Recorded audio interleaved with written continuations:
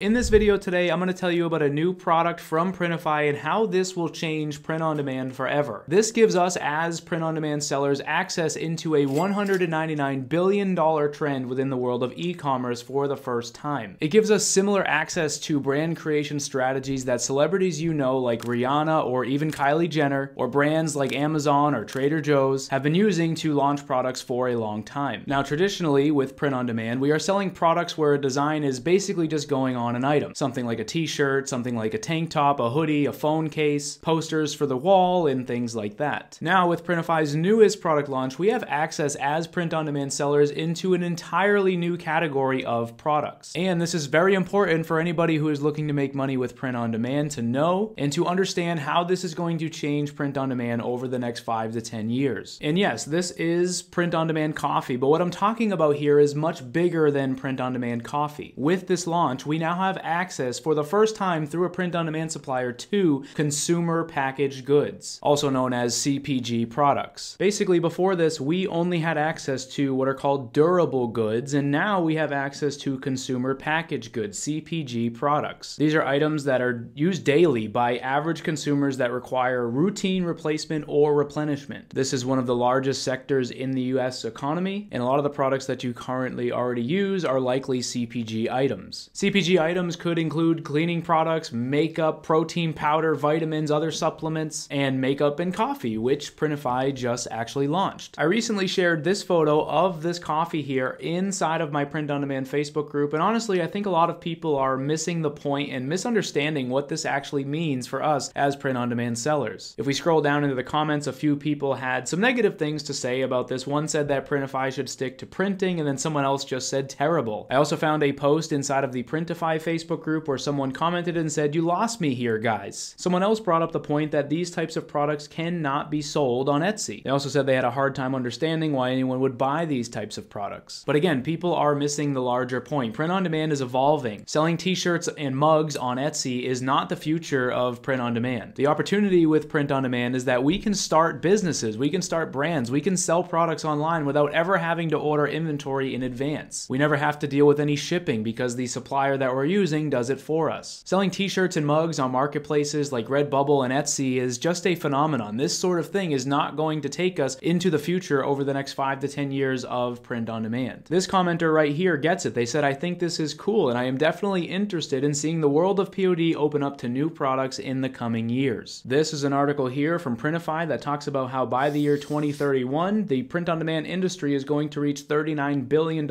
in sales. Put that in perspective, in 2022, it was under $6 billion. This article here says basically the same thing, that by the year 2030, we are going to see a 25% annual growth rate, which will bring us to about $38 billion in sales. That sort of growth is going to be fueled by innovation like print-on-demand coffee and other CPG products as well, and even some of the other awesome print-on-demand items that already exist. And to really understand why I'm so excited about this, you first have to understand how we even got here in the first place. If you're trying to make money with print-on-demand, it would be a good thing for you to understand why this is so cool. I found this website here, and you might not know this, but print-on-demand actually dates back almost 2,000 years ago, where in China they developed a process that they essentially called print-on-demand. That's not the point of what I'm trying to show you. Print-on-demand really started with these two guys here. It says that these guys made a t-shirt, and now Silicon Valley is giving them millions. If you read this article, it tells the story about how these two guys wanted to start creating t-shirts, but ultimately could not afford to actually print all the shirts in advance. So what they did is they put up a one-page website promising they'd print the shirts if they got enough pre-orders. And if you don't know who these guys are, they're actually the people that co-founded the company Teespring. In the year 2013, they developed Teespring, where anybody could create shirts, they could launch pre-orders, and if they got enough pre-orders, then the shirt would actually print. This was the first time that people could actually create a t-shirt brand and not have to order the merchandise in advance. This then continued with Amazon Merch, where in 2015, Amazon Merch opened up and allowed people to print t-shirts directly on Amazon without having to get pre-orders. Meaning you could just create a t-shirt listed on Amazon, and if someone bought it, Amazon would then print it for you. A few years later, during this same process as well, Printful was launched. By 2014, they hit their first $1 million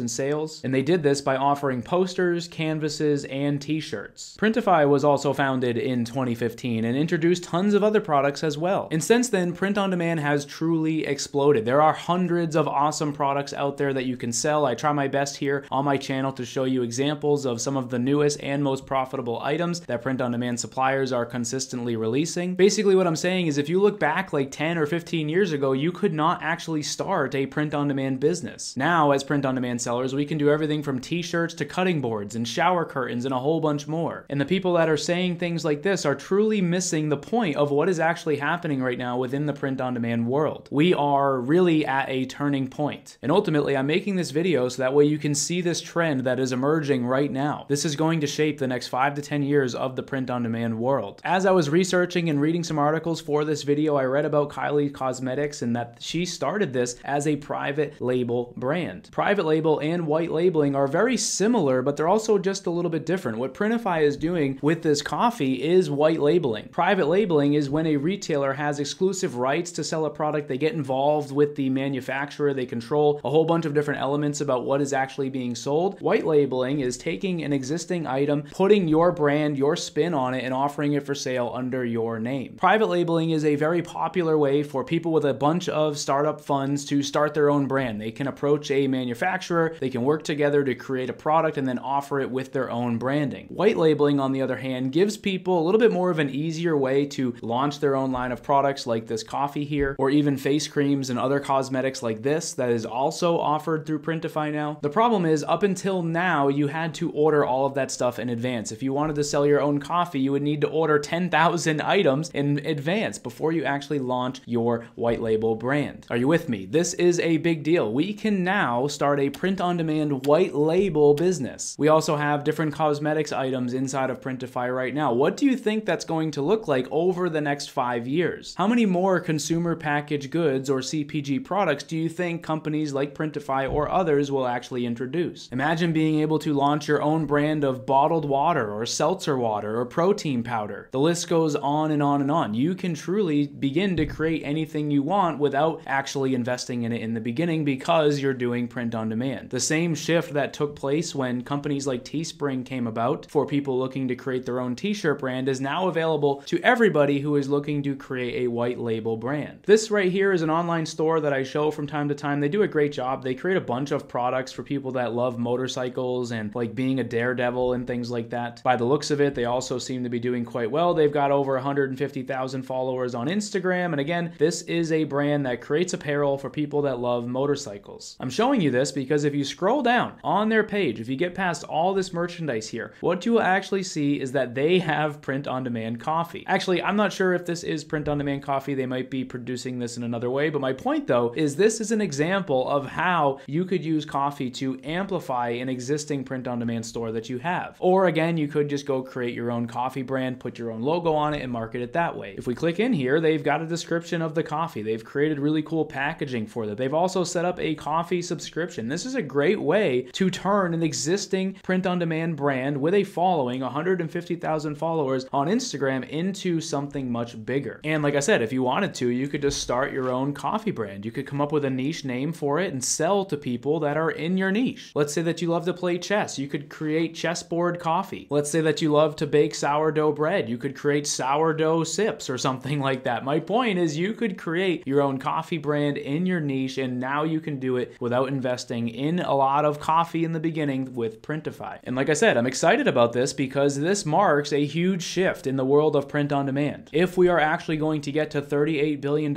in annual sales within the world of print on demand, especially seeing that right now we're at about 6 or 7 billion per year, products like this are what are going to take us there. Creating your own package for the coffee is very easy here on Printify. They have a whole bunch of different options in here, a bunch of different roasts as well. If we click in here, you can see that they've got some great mock-ups for this. And again, what you're actually selling is a bag of coffee, but what you're doing is you're designing the exterior. You are essentially white labeling coffee. They've got a description on here about the actual product, the size, the roast, the taste, where it's roasted as well. You can see down here it's from a supplier called Roastify. I threw them into Google and was able to find their actual website here. So if you had different questions about what they actually are all about, you could just come here. Of course, you could work with them directly. They do have that option on here. However, if you are using a Shopify store and you want to use Printify and you want to automate that entire process, that would probably be just a little bit easier. But this is a real company that is doing white label coffee. The key is now though that as print on demand sellers, we can access stuff like this through a print print-on-demand company, which I think is pretty cool, and that's why I made this video. Let me know your thoughts. Do you agree with me that at some point the world of print-on-demand is going to expand and us as sellers are going to have access to lots of new products? Is that something that you look forward to, or is your plan to just basically sell on Etsy for the rest of time? I personally am really excited to see what happens within the world of print-on-demand. I am in the process of starting a new print-on-demand store right now. I'm not quite sure if coffee actually fits into it, but maybe in the future I may be able to do something with it, or even if other items are launched down the road, maybe they could be a good fit for what I'm actually doing with print-on-demand. But I'm curious your thoughts. Do you think, like some of those commenters said earlier, that this is a terrible idea and that Printify should stick to printing, or do you think that this marks a true turning point within the world of print-on-demand? Personally, I think this is a turning point, and I am excited to see where we go next. Thank you for watching, and I'll see you in the next video.